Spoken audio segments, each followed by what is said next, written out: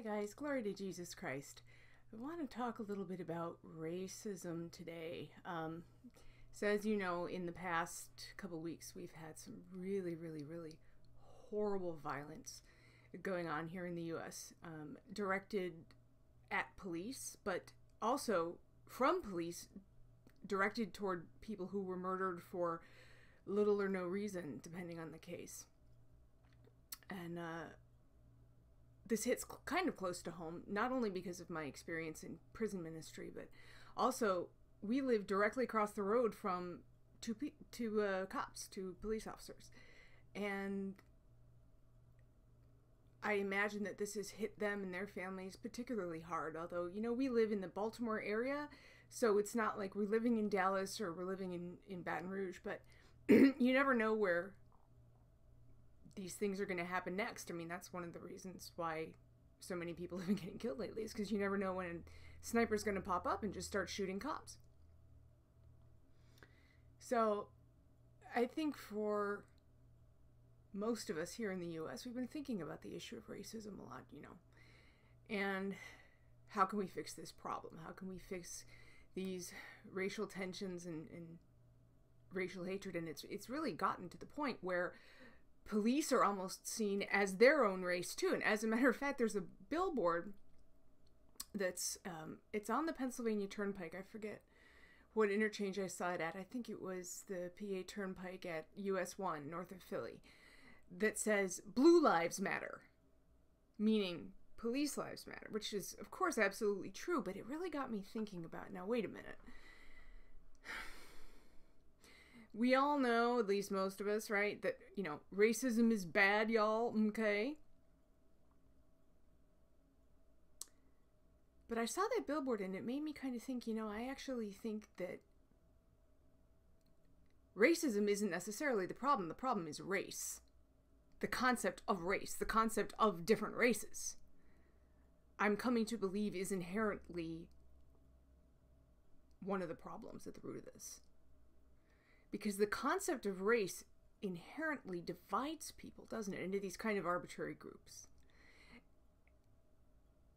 And so really what we have is kind of another form of segregation when you think about it. Like, take the term African American, for example, right? We used to call black people. And then that became culturally insensitive somehow, so we started using the term African American. Well, there's a couple problems with that. First off, not all black people are from Africa, or even have descendants that are from Africa. For example, I have a friend, she's from Jamaica. She's a naturalized U.S. citizen, but she was born in Jamaica, she grew up in Jamaica. She hates the term African American. I was like, why do you hate it? And she goes, well, number one, I'm from Jamaica. I'm not even from Africa. My parents are not from Africa. Number two, I'm a full American. I'm every bit as much American as you are, or, you know, Bob down the road is. And I feel like when people use the term African American, they're saying, well, you're not a full American. You're like a special kind of like subclass somehow. Like, you're mostly American, but not totally American. You're African American. Same thing with, you know, Asian American or Chinese American, Japanese American, Indian American. You know, pick your term. Can't we all just be Americans? And even more fundamentally than that, can't we all just be people? Remember, Satan is the great divider. God does not divide. God unites. We're all people. Some of us have light skin, some of us have dark skin. Some of us have good skin, some of us have bad skin. But the point is, we all are people. We just have skin, and that skin happens to be different colors. So what? I am truly getting to believe that this idea of partitioning into races or even groups of mixtures of different races is the problem. Categorizing people into these little spots is a form of segregation, really. You know? And think about it this way. See, now, if you're white, this might seem really bizarre to you.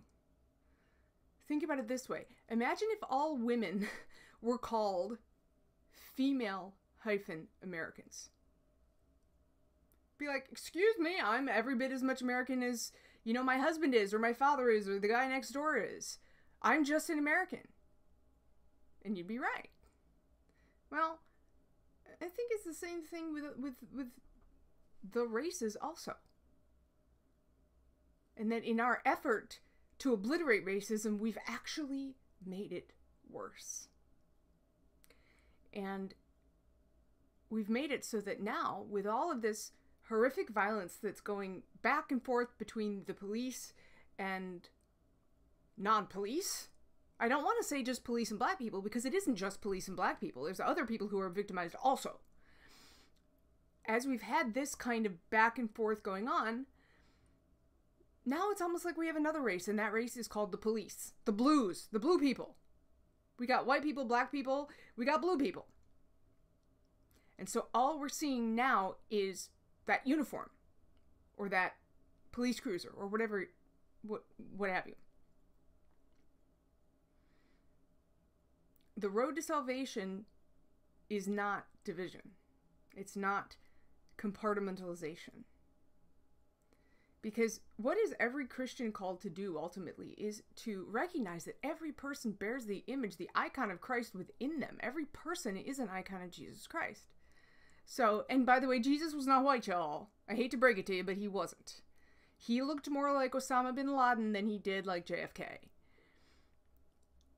If we are to see the icon of Christ in each other and in ourselves, we have to stop labeling folks. We absolutely have to stop this.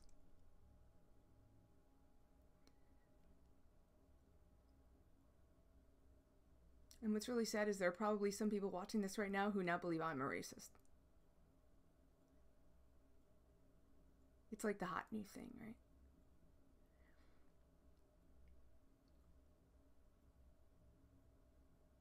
You know what's funny is part of this idea came to me when I was this is so silly. I was shopping for makeup. Men, don't let me lose you here, but just go with me for a minute. So I was shopping for makeup right now. I was in the department store. I actually didn't buy anything, but I was just looking around at the displays and stuff, whatever. Because I like pretty things. And I looked at this foundation display, and men playing along at home, foundation is the stuff you put on your face that's supposed to make your skin look good before you slap on all the colors and other stuff. Okay, so I was looking at this kind of display board of all the shades, right?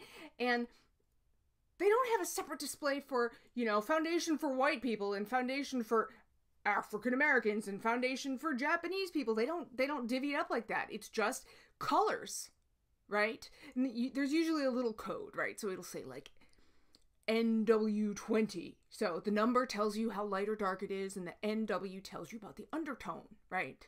It's a neutral tone with a warm undertone. It's a little code. So based on whatever color you are, then you buy your product. So all customers in that sense are treated equally, right?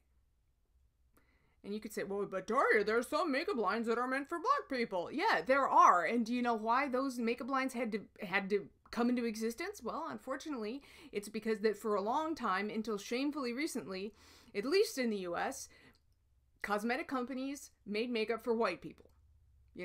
So of course, these companies sprang up that said, hey, wait a minute, I want to look nice too, right? And, they were for people who had very dark skin, or they had, very skin with like very strong yellow undertones in it, for example. And that's all well and good. But the point is that I'm in this department store looking at makeup, and I'm going, wait a minute.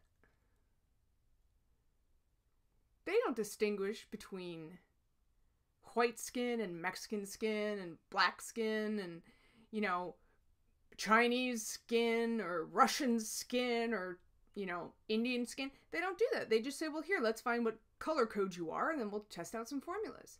Why can't we do that with people in everyday life?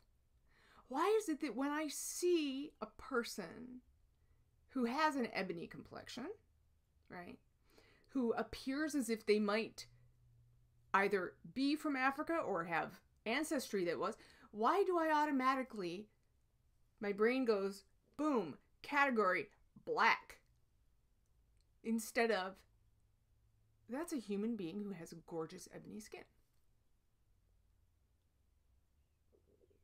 We do this almost automatically now because it's been so deeply kind of ground into our collective societal consciousness that, well, races exist along some arbitrary lines. Races exist, but you can't discriminate based on them. Well, I guess I really kind of am beginning to doubt that that's true. I don't think it's a very orthodox way, Christian way to look at things. And so now I have this giant uphill battle, right? Because I'm going, well, if this is what I believe, I've got to start applying this in my everyday life. I have to start looking at all different people and not seeing race. I can see skin color, obviously, but not race. And that's gonna be tricky because I have over 30 years of habit to undo.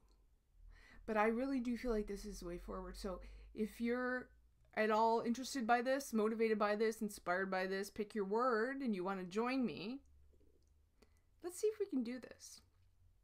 Because until we do, I really believe this, until we do this, until we just see the humanity and we don't apply these labels, I'm convinced that this problem is only going to get worse and worse and worse.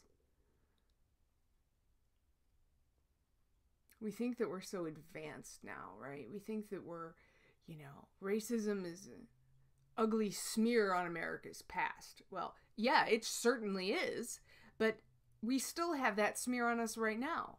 And in our efforts to reverse the trend, I believe we've made it worse. So we got to pray about this. We got to pray about this real hard. And we got to pray for mutual compassion and understanding and respect among all people, regardless of the color of their skin, regardless of if they're law enforcement or not, regardless of all of that. We have to seriously pray hard every day because this is going to be a knockdown, drag-out battle. But if we don't fight it, I feel like we're standing on the edge of chaos, of a potential martial law situation. And if there's another execution of police officers or another officer-involved shooting of an unarmed individual, particularly if that person is Black, because most of the victims in recent memory that we've heard about on the news have been Black, particularly if that happens, this is a powder keg, and she gonna blow. So join me in prayer about this, please. Please, please, please. And thank you guys for watching. God bless you all. I'll see you next time. Bye.